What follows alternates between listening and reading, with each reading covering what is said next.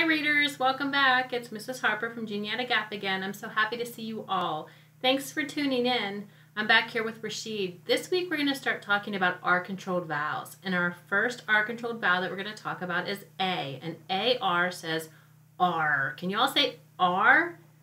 Great job. Let's see what Rashid has made for us today.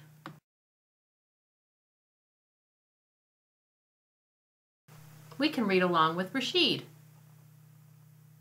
Star, car, shark, garden, park, barn, cards, smart. If you look at these words, you see AR says R in all of them. Let's read them again. Star, car, shark, garden, park, barn, cards, smart. Oh, that Rashid is always trying to challenge us. He gave us a whole bunch of sentences with AR words in it. And remember, we know that AR says R because the R is controlling that vowel. Let's read them together. Do you see the stars in the sky? We can go in the car to the park. There is a shark in the water. The garden is near the barn. Rashid knows how smart you all are. I like to play cards with my friends. Now, readers, what you can do is pause the video right here and go back and read those sentences in your silly voices, a scary voice, a loud voice, your whisper voices, just like we've been doing when we see these sentences that Rashid gives to us. Go ahead and pause the video now and give that a try. I know you can do it because you're such great readers. Awesome job working on your R-controlled vowel sounds, friends. During reading workshop, we're going to work on noticing characters' feelings. Get comfy and get ready. Today we're going to work on noticing when the character has strong feelings. Yesterday you were able to act out a few pages in the book, The Three Little Pigs. I was noticing how sneaky the wolf was and how he looked when he was knocking on the little pig's doors, and how fierce he looked when he was blowing the house down. He looked really scary. When readers notice strong feelings in a character, they can make a note of it on a sticky and put it in the book. Today, I want to teach you that when you read, you can always be aware of the places where the main character has these feelings too by marking it with a sticky so you can go back and show your partner, maybe when you're doing partner reading, or show a friend at home or a family member at home where this character was feeling these strong feelings.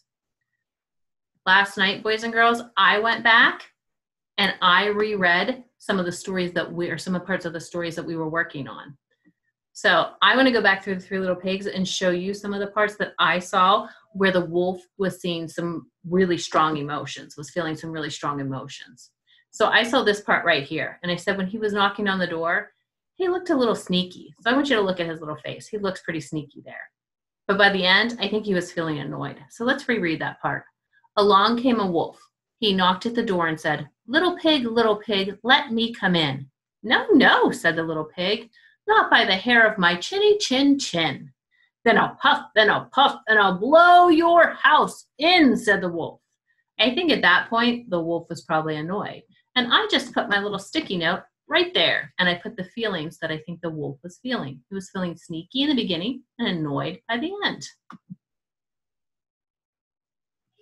And then if you look at this part, he was blowing the house in. So the wolf huffed and he puffed and he blew the house in and he ate up the first little pig. Ooh, he was pretty savage there. So I marked that with my sticky note too. You could do this too at home with your book. Okay, friends, let's continue reading our book and keep looking for those strong feelings. At last, the wolf stopped, huffing and puffing, and said, "Little pig, I know where there's a nice field of turnips." "Where?" said the little pig. "On Mr. Smith's farm," said the wolf. "I will come for you tomorrow morning. We will go together and get some turnips for dinner." "Very well," said the little pig. "What time will you come?" "Oh, at 6 o'clock," said the wolf. So let's stop and think about what kind of feelings that wolf is feeling right there. I have some Post-its set aside. I want you to think about what Post-its you would put down on that page. I think the wolf's being a little tricky, so I put a Post-it up that said "Sly" on that page, and the wolf's acting nice also, so I put "nice" on that page. Thumbs up if you agree with me. Great. Let's go to the next page. Let's keep reading and see what strong feelings we can find. Well, the little pig got up at 5. He went to Mr. Smith's farm and got the turnips before the wolf came to his house.